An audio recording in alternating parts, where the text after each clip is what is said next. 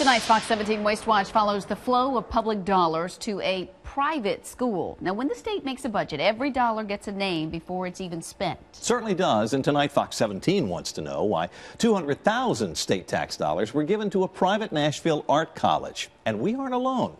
Watkins College of Art and Design is an independent nonprofit school with about 400 students. Administrators say the school's budget has been in the black for more than a decade. So why does it need your money? It's essentially just a $200,000 handout, and why that money is being given to a private university when there are public universities supported by taxpayer dollars that aren't receiving that extra handout. Lindsay Boyd is Director of Policy at the Beacon Center of Tennessee. It's a nonprofit watchdog group that publishes an annual pork report, and the money to Watkins got its attention. They are just one of several schools in the state that function in that capacity, yet they receive a line item in the governor's budget for $200,000 handout. Katrina Henry and Tamika Dillard are juniors at Tennessee State University, just 4 miles from Watkins. They say if the state has extra money to spend, they should send it to TSU. I notice when I go into computer labs and things like that, the printer doesn't work, or a computer doesn't work, or there's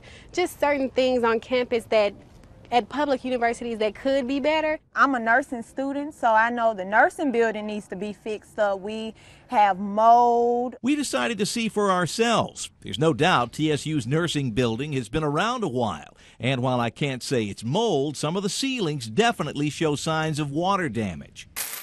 Another issue when you're spending tax money is accountability. What do they do with the money? And when you send some of that public money to a private art college, who's even checking? Martin Dillingham is Director of Facilities at Watkins. He says your money is helping to replace the college's nearly 30-year-old HVAC system. Figures we're working at with the engineer that did the study here for us is that we should be able to get a 70% reduction in heating and cooling costs. As for whether it's appropriate to receive tax dollars, a statement from Watkins says its founder left the school and its original property to the state when he died in the 1800s. And while it is independent, its board of commissioners is appointed by the governor. Now, since 1954, Watkins has received 13 grants from the state. That's essentially one about every 4.5 years. And as far as we know, those grants have never been questioned until now.